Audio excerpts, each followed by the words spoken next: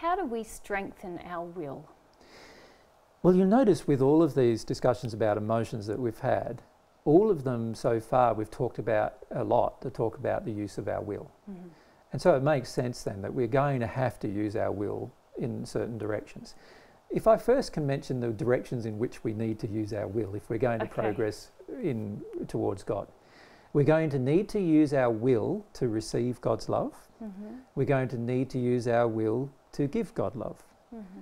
We're going to need to use our will to receive love from others. Mm-hmm. And we're going to need to use our will to give love to others. We're going to need to use our will to become a more loving person. Mm-hmm. We're going to be needing to be using our will so that we receive more truth, so that we love truth. So seeking truth. We would need to use our will to seek truth. Yeah. We wouldn't want to oppose truth. We'd also want to use our will to tell the truth, to speak the truth, both to ourselves and to other people. We don't want to fool ourselves with lies, nor do we want to deceive other people with lies. So we'd want to tell the truth to ourselves and to others. And we'd have to use our will to do that. And we're going to have to use our will to become more humble individuals, and even use our will to allow other people to be humble around us. So that's a lot of exercise of our will that we're going to need to engage. So the question then becomes, how do I engage my will in appropriate ways? Well, there are a number of things that you need to do to engage your will, I feel. The first thing I feel is that at some point you need to see the benefits of doing so. And the only thing that really helps you see the benefits of doing so is hearing God's truth on a matter. So at some point God's truth will convince us enough. It's like getting to know the truth about God and about the universe will convince us enough that we need to engage our will in a certain direction. Mm-hmm. It's like any relationship. So if I wanted to have a relationship with you and I just saw you over the other side of the room, I would have to use my will to walk over and speak with you. Yes. If I wanted to get to know more about you. Uh-huh. If I wanted to love you and express my love towards you, I'd have to use my will to do so. Yeah. You would have to allow me to express that will in order to receive it. Yeah. Like, so if I wanted to give you a hug, you'd have to allow me to give you a hug, otherwise you wouldn't get one, right? Yeah. So can you see there's a lot of ways in which we could use our will, and I have to see the truth of it first. Mm-hmm. I have to see the truth that I need to take some personal action if I want to receive the benefits. There is no magical solution here where someone will come along and make my will change. It is my will. Yeah. I'm the person who will need to change it. Mm-hmm. So the question becomes, how do I change it? Well, the first way to change it is by knowing or being open to receiving the truth about something, particularly God's truth about something. About? Anything. Anything. Yep. So in any direction. Let's say I wanted to hear, let's say I wanted to become more loving. I'd have to be open to hearing God's truth about love rather than the world's truth about love. Because the world's truth about love basically is it's going to cause you lots of pain, you're going to have lots of crying, it's going to be very, very hard, and somebody will probably leave you anyway, and at the end of it all, it's probably hopeless, and most of us end up alone anyway. That's the world's truth about love. Mm-hmm. Well, that's completely opposite God's truth about love. Now, if I believe the world's truth about love, am I ever going to really want to love? Probably not, because the world's truth about love is telling me there's a whole heap of negatives and there's no positives. Yeah, there's no upside. There's no upside, there's a lot of downside. So the average person on earth doesn't want to learn more about love because their current definition of love is severely flawed. Yep.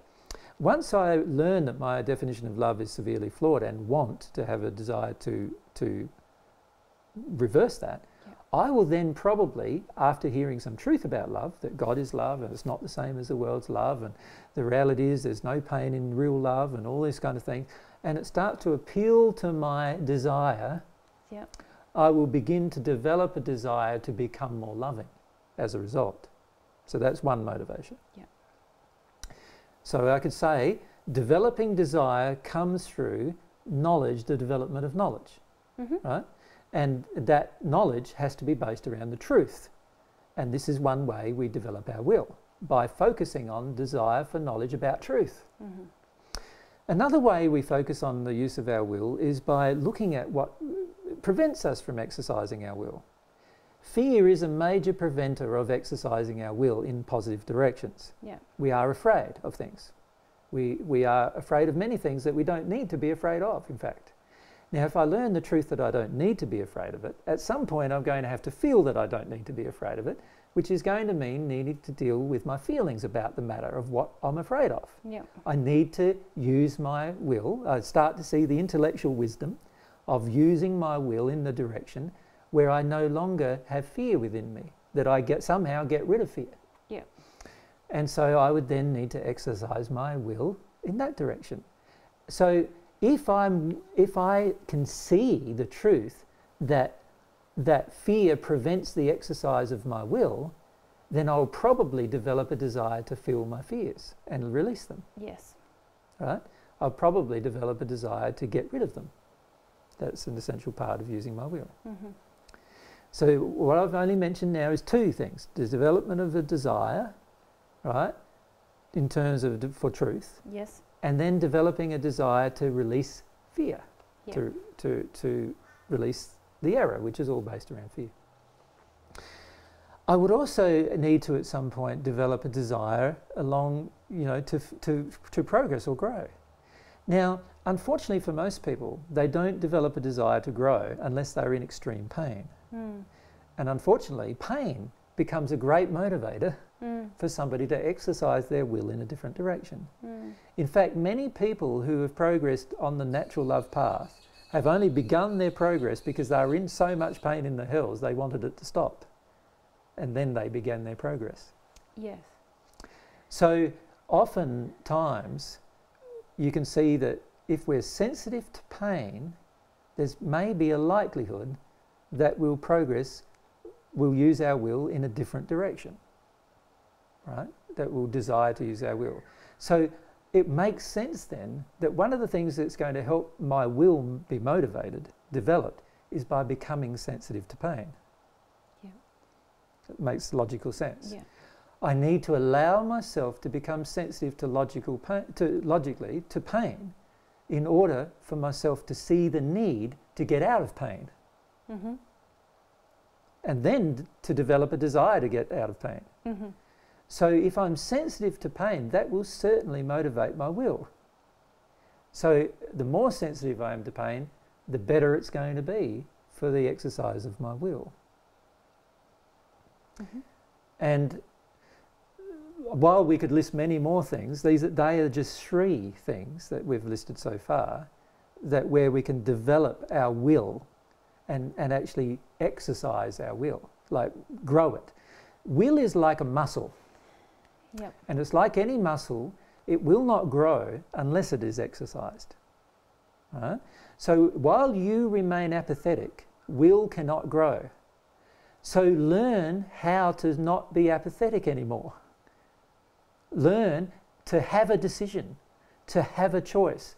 Learn to actually have an opinion. It doesn't matter even if the opinion's wrong. Mm-hmm. It's better than having no opinion. Mm-hmm. Learn how to express your opinions. This will help the development of your will. You will soon have feedback when your opinions are out of harmony with love, by God giving you this feedback through all of God's laws, and you'll see when your opinions are in harmony with love, generally. But you need to engage your will to have an opinion. And that will help you develop your will further. Mm-hmm. So engaging with thoughts, feelings, opinions, desires without facade is going to help us connect to how our will is already being exercised. Yes. And also to strengthen it, like the muscles that you mentioned. Yes. And like if anybody has ever done any weights exercises, they know that the more resistance that they have, the stronger the muscle they build. Mm-hmm. So they know that the more something resists you, in the case of a weight, the more you have to struggle to lift it, the more your body adapts to the new level of strength required to lift that particular thing. Yep. It's exactly the same kind of thing if we want to develop our will. We need to understand that we need to place ourselves in situations that require us to overcome resistance. Mm-hmm. Right? This is one great way, taking some action now, to overcome resistance, right, to the development of our will, to the exercise of our will. Yep. So instead of avoiding situations, which most people do, instead of avoiding the situations where people oppose us and oppose the exercise of our will, we would start to engage situations where people oppose our will. And we'd still exercise our will in a loving manner. Yep. And this will cause, it's like resistance to our muscles. It's like causing us to have to be stronger with our will in order to make the breakthrough. And this doesn't mean that we'd be nasty. It just means that we're strong, have to be stronger in the exercise of our will. So in situations where usually we would have a different opinion or desire to do something and we that don't is express still in it and we harmony don't with act upon love, it. Yep. Where we usually just become passive and don't engage our will. Correct. It would be engaging our will. And exercising our will, growing it. Yep. Yep. Yeah. Making sure that it's in harmony with love. If we grow it by actually engaging those situations. Yes.